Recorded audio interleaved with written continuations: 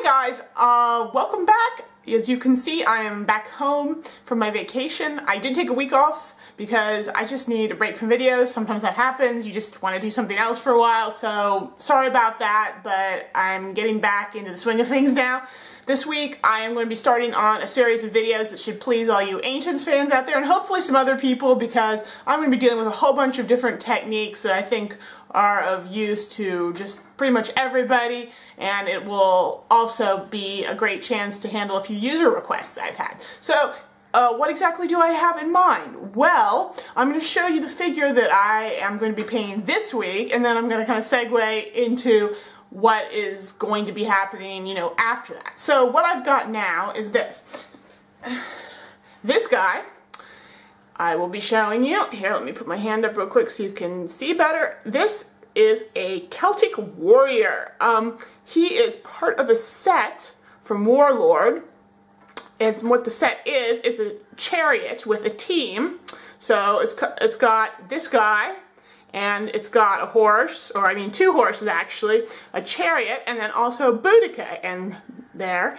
And this is something that they put together, I don't know, it's probably been several years ago, because as far as I know, it's actually not on their website right now. There are very similar chariots with just all male passengers, which I am going to be linking to in the description, but nothing with actually Boudicca, which is too bad, because I like Boudicca, she's really cool. But what we're going to be doing over the next couple of weeks is covering how to paint this whole thing, but it's kind of a big project, so I'm not going to be doing it all at once. We're going to be starting out with this guy that I just showed you. He's kind of the driver, I guess. Then next week we're going to be tackling the chariot and the horses, and then finally we'll be looking at how to paint Boudicca herself. And this is really nice because we're going to be able to cover a whole bunch of different techniques in this series. With this guy, we're going to be, as you can see, I've actually already painted the skin on him and also base coated the rest of him with my usual gray enamel. But on this guy, I'm going to be looking at how you can paint tattoos, because that is a really popular question I've been getting, how you paint tattoos on a figure. I know we don't really know if the Celts wore tattoos, but a lot of people think they did, or it's a good assumption, so we're going to be looking at how to do that. I'm also going to be showing you how to paint plaid and tartan and checked patterns, because I know that's also something people are interested in, and we'll be doing that on him, and we'll be doing that later on Boudicca as well. So that is going to be kind of a double for you. So this week we're going to be looking at tattoos and probably a checked pattern. Next week I'll be showing you how to work on the chariot. So that'll be good for people who want to see how to paint large wooden areas. Plus, I'm going to be painting another horse for you, probably black this time. Last time we did brown, so I'll be showing you another color of horse, which should be useful. And then finally, in the last week, I'll be painting Boudicca, and I'll be showing you how to do sort of a tartan or a plaid pattern on her. Also, I'm going to be showing you how you can go about painting, you know, female flesh, because it is a little bit different than painting male flesh at this scale if you want it to look good. So yeah, we're going to talk about painting women basically, which I think will also be of interest to some people. So this should be an interesting series, I'm hoping, for everybody. And this is just going to be our starting point, if you will, this week. So I think that's pretty much everything. So why don't we just go ahead and get started with our Celtic warrior here. Alright, so we're going to start off by painting the pants. And I've already decided that I want this model to have sort of a brown checked pattern on his pants. And so as a base color, I'm going to be using a bay brown shade, and I'm just going to apply that generously all over the whole area.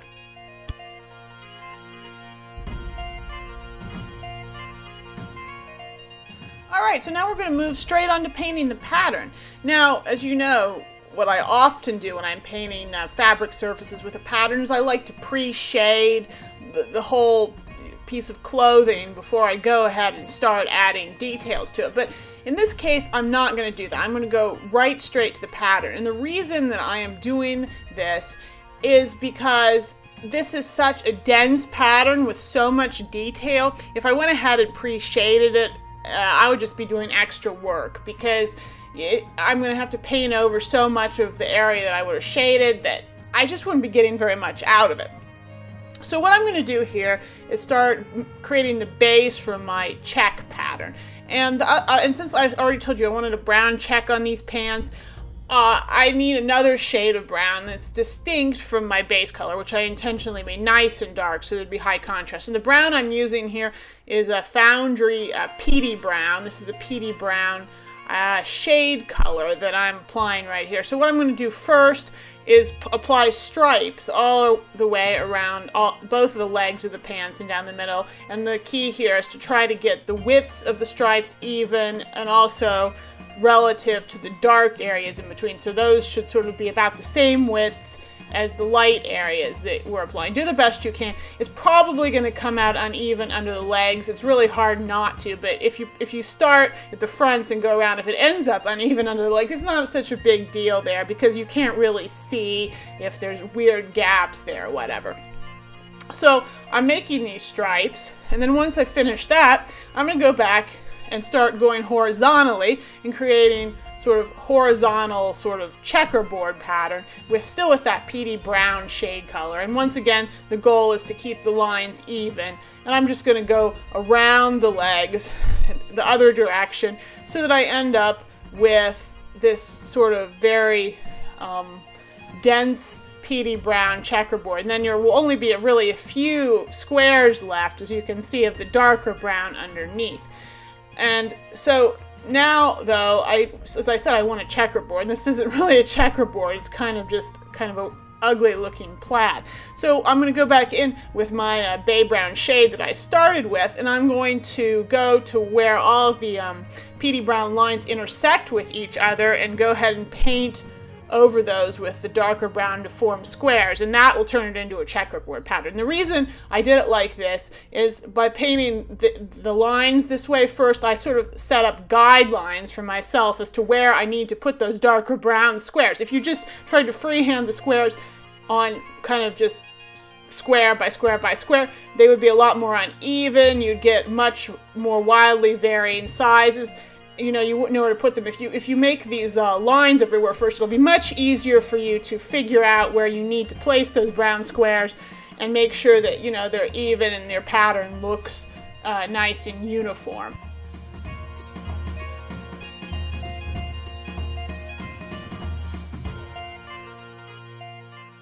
Once I've got the pattern about where I want it, it's time to do a little bit of shading. And when you've got a dense pattern like this, it's often easier to use a wash to do your shading once you've just put down the basic layer. So I'm going to be sort of selectively darkening areas that where I want there to be, deeper color. And I'm using for this a mix of Agrex Earthshade and Nuln Oil washes from Citadel because I want a really dark color that's going to work shading both the darker and lighter brown color.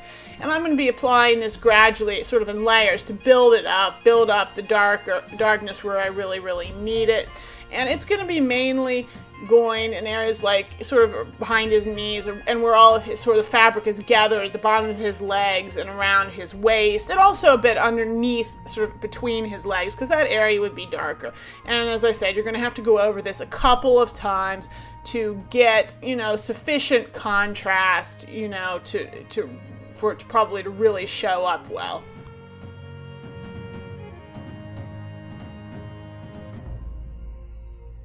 And now I'm going to start highlighting the pattern. I'm not going to lie, what I'm doing here, the way I'm doing this is a very labor-intensive process. This is not necessarily a fast way to paint this pattern. However, if you stick to it, if you persevere, you will get amazingly good results. And it's really not that hard to do. It's just a bit time-consuming, quite honestly. So maybe you don't want to do this if you've got a million of these guys to paint, a big horde. But it's great on your sort of leader figures. So what I'm basically going to be doing is highlighting each square individually. I'm starting out with the dark brown squares, and I'm just going to be going through my Foundry Triad systematically and highlighting. So with the dark squares, I'm going to be taking the bay brown medium color, and I'm going to be applying it to the brown squares, sort of carefully over top, where I would like there to be more light hitting. So I'm going to probably be avoiding those areas where I put a lot of the shading, like underneath the legs, because obviously I wanted those darker, but I'm going to be paying a special attention to the areas where there would be a lot of light hitting, like on the backs of his calves and the fronts of his knees and, those sorts of places. And once I've applied that medium color to all of the dark squares, then I'm going to go ahead and take PD Brown medium and apply it all to all of the light color squares. The reason I'm doing that is I'm doing the medium shades on one color and then directly on the other color is because if, say, you went and highlighted completely from start to finish one of the colors in the check pattern, not the other, you could get into a situation where the colors, the light and dark colors in the pattern got too samey, and it would be really, really hard to tell them apart, and it just makes your life a lot difficult. So to avoid them getting too close together, you know, do one color in the medium, then do the other color in the medium. And then after that, I'm just going to continue on the same way. So I'm going to take the Bay Brown light and I'm going to highlight the dark checks even further in areas where there would be a lot of light hitting. And similarly with the PD Brown light, I'm going to be highlighting the light checks in the areas where there would be more light hitting and just be building up color. And this is actually a lot easier than highlighting a more open piece of fabric, because these small squares, you don't really have to worry too much about blending. There's not nearly as much blending involved. You can just really focus on applying color to the squares that, you know, need the color. And, you know, it's just more about, you know, taking your time and not getting paint where it's not supposed to be.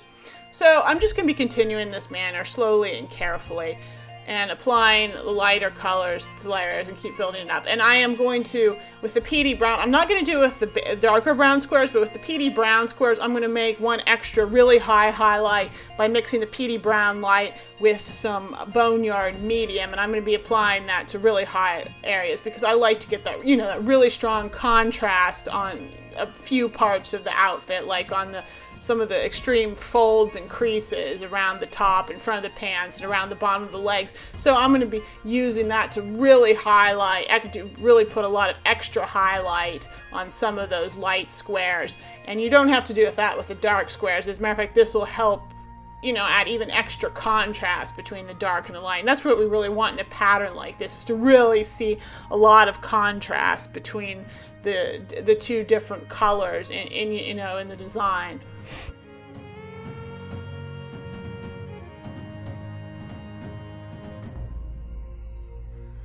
And once I've got the pants pretty much the way I like them, I'm going to move on to painting some tattoos onto our warrior here. Now, a little bit about tattoos on Celts first. We really don't know if they use them or not.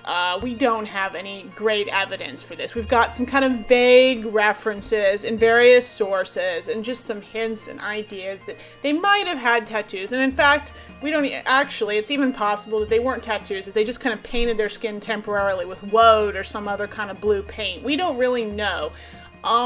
It's just kind of a supposition, and, you know, but it's probably a fairly good guess, I mean, if you want to do it, because we do know that there were other ancient peoples who did tattoo themselves who were from the same period, like the Scythians, for example. They were sort of, not really the Celts, but they were kind of a comparable tribal society, and we know, like, for example, Otzi, the ice mummy, he had tattoos on him. So tattoos were being used definitely pretty widely in the ancient world, we can probably infer. But of course the Celts are also a huge group. That's a name for a big cultural body, you know, that was spread all over Europe, and there were, you know, it's maybe even possible that some Celts used tattoos and some Celts did not use tattoos. I mean, you know, it was basically a lot of different tribes, and, you know, it's just really hard to say.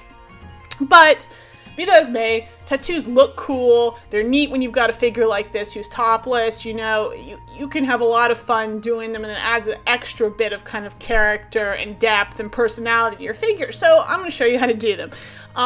In terms of figuring out how to work a design out, I suggest you look at some sort of ancient Celtic art. You can look there for motifs, ideas. There's a lot of spiral forms, sort of pictographic animals, sort of triangular shapes and swirls. Look at those, or do like I did, do an image search online for ancient Celtic warriors, like on Google, and you'll get some pictures and paintings that'll give you some ideas for kind of tattoo designs you might want to try out. And I really do strongly suggest that you find some kind of reference, because otherwise you're going to probably make a mess out of this. And I'm not going to make my tattoos on this guy too heavy. I mean, I could cover his whole chest with them, but I don't want to overdo it. So I'm really just going to be putting them on one of his arms, and then sort of on his shoulder, and sort of the front and back of his chest, and I'm also going to give him a little bit on one side of his face. The main thing to do when you're painting tattoos like this, you know, I suppose depending on the period of the figure, you could have colored tattoos, but I somehow feel with these sort of earlier, sort of primitive or sort of, you know, ancient people that they probably wouldn't have used tons of colors, because tattooing as an art form was a lot less sophisticated and probably a lot more painful. It was done in a much more slower and less, yeah, nice way. So they probably weren't going to be doing as much with, you know, colors and stuff. Well, I don't know. We don't really know. But, of course, the ancient evidence we have found suggests they did monochromatic tattoos. So what I'm doing here, I'm going to be using blue. That's the classic color. I am using French Blue Light from Foundry here. And what I'm going to do is I'm going to mix some flesh into it. So I'm going to be using the Foundry Flesh Triad. So I'm going to start out with the dark flesh, mix it into the French Blue Light, and I'm going to use that to apply the base design. And then once I've done that, I'm going to highlight by taking the Foundry Fresh Medium, mixing that blue shade into it again, and using that as a medium highlight. And then finally, I'm going to take the Foundry Flesh Light and mix it into my blue, and then use that to highlight areas where, you know, light would be hitting on the tops of, you know, muscles, and, you know, this chest, basically sort of following the sort of the same lighting that I used on the skin underneath, so using that as a reference. And that's just basically what I'm going to be doing. I'm going to be going over it carefully, and I may even make a fourth highlight with even more flesh mixed into it. The key is, and this is true even if you're doing multicolored tattoos from a different period, is that the colors of a tattoo are not going to be as vibrant as if, you know, you just painted them onto the person. They're under your flesh, so they're going to be tempered by the person's flesh tone. So the key is to always, whatever color you're using in a tattoo, mix some of the person's flesh color into it and highlight it then, just as the same as you would be highlighting the flesh.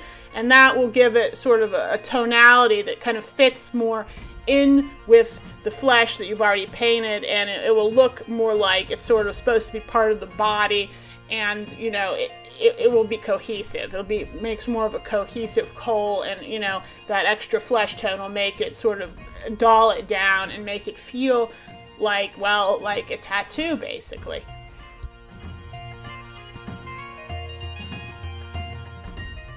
Next, I'm just going to go ahead and take care of some small detail areas on the figures, which include his shoes and also sort of the belt or rope that he's using to hold on his pants around the top and also around the bottoms of the legs. The boots I'm going to base coat using Vallejo German Camouflage Black-Brown, and I'm going to base coat the sort of the rope using Rawhide Shade.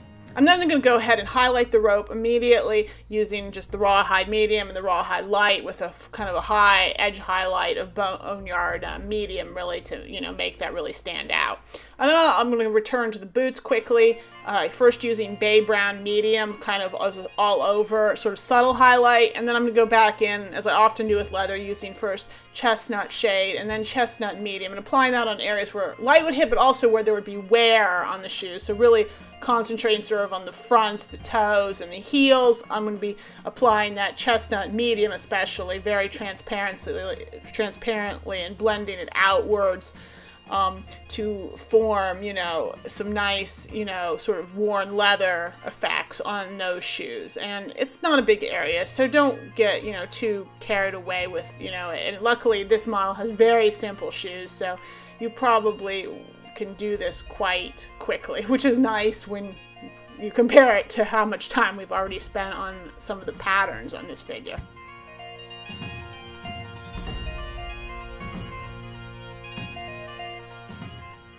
And now I'm just really quickly going to go ahead and paint his spear shaft and also the handle of the Roman standard that he's kind of filched is waving around. And I'm just going to be using the Foundry Spear Shaft Triad for this. It's really, really simple. Go ahead, apply the base color to both areas, and then take the medium tone and apply it sort of on the outer side, the side that would be kind of being hit with light on the sort of the spear, and then on the top kind of where when you're talking about the standard handle, just where the light would hit. And then I'll go back over it again, then finally with the spear shaft light, do the same thing, but then just a little bit more selectively. Luckily, the medium and light shades of spear shaft are quite transparent, which is good because it makes it fairly easy to blend it out and have it look natural, and you can really sort of, you know, and you may even need a couple of layers to get enough color on the most lightly lit areas. And I'm also going to go back in the end if you find that, you know, well, at least I did, if you find that, you know, there's certain areas where you wanted some shadow to be hitting on the handle, like where he's gripping it, or below the spearhead or certain items on that standard pole, then you can go back in with the spear shaft shade color and kind of lightly put sort of a darker ring in those locations.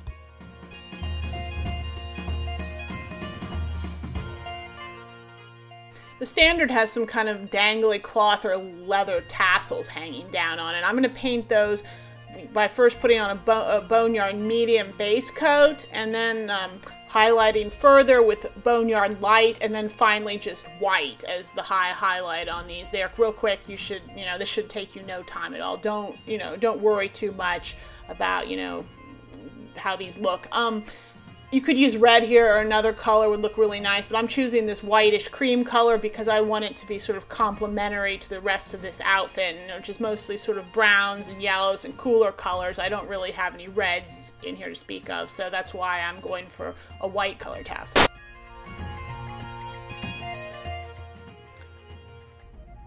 And now finally it's time to tackle the metal areas that are left on this figure, and there's going to be kind of both gold and silver areas. So I'm going to start out with the sort of steel silver areas. I am going to be base coating all of those using a mixture of black and Vallejo Model Air steel. So I want a really nice dark color here. That's going to be including sort of the discs on the standard pole. There's sort of also a sign or a plaque where the Legion's name would be. That's going to be silver. Also the sort of the spear or tip that's on the top of the pole. And then of course also the spearhead on our warrior's own weapon. This warrior's also wearing 2 torques on his arms. I'm going to be painting one of those silver as well. So once I've got that base coat on, I'm going to take some of the Model Air steel. I'm going to just mix a little less black into it, so it's still dark but not as dark, and I'm going to use that sort of as a secondary highlight on pretty much all of those areas and blend it out a little bit. And I'm then going to continue with just pure Model Air steel, and then I'm going to use that as a high highlight. And with things like the spearheads, I'm just going to stop there. That's going to be the highest highlight those areas are going to be receiving. But with areas like those silver discs or the plaque where the Legion's name would be, those I'm going to highlight higher, and I'm going to go ahead and take some Vallejo Model Air silver, and I'm going to apply an extreme highlight to really brighten up those areas and make them look really nice and blingy and shiny. And also don't forget to do that on your warrior's torque, because that should also be nice and silver and bright looking.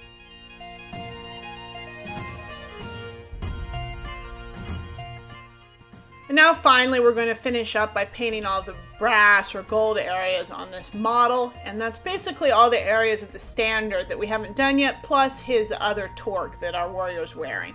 I'm going to be first base coating these areas with a mix of the German camouflage black brown and some Vallejo Model Air brass. And you obviously want a lot more brown in the mix when you're applying that base coat, because you want a nice dark shadow color to start out with. Once that's been applied everywhere, I'm going to go back in with just the pure Model Air brass, and I'm going to highlight all of those areas, and that's going to be kind of the medium shade highlight. And then I'm going to continue with some Vallejo Model Air gold as a higher highlight. There's actually not a huge amount of difference in color between that and the brass, but it's a little warmer, a little bit brighter, so you might as well go ahead and apply it. And I'm going to finish off then with a really high highlight of Vallejo Model Air silver and gold mixed together. And I've mentioned this in earlier videos, but when you're highlighting gold, sometimes if you really want to look shiny, really glistening and glimmery, this is a great color to use. And since the Romans really liked their bling and their standards were really a way of showing off their power and their wealth, they would have used a lot of bright, shiny metals on it. So I'm going to use that as a highlight, but do apply that very, very sparingly, only really to the tops and tips of those sort of bright gold areas, like on the wings of the eagle and on the wreath, you know, just the tops where you really expect light to be hitting. You really want this sort of glistening, you know, shining effect, you know, to really make the standard really pop out. But you don't overdo it, because if you put too much of that color down as a highlight, it's not going to look good anymore, and you're going to ruin the effect, and it's going to start looking more like some sort of muddy silvery mess than it is actually like gold, which is what we're actually going for here.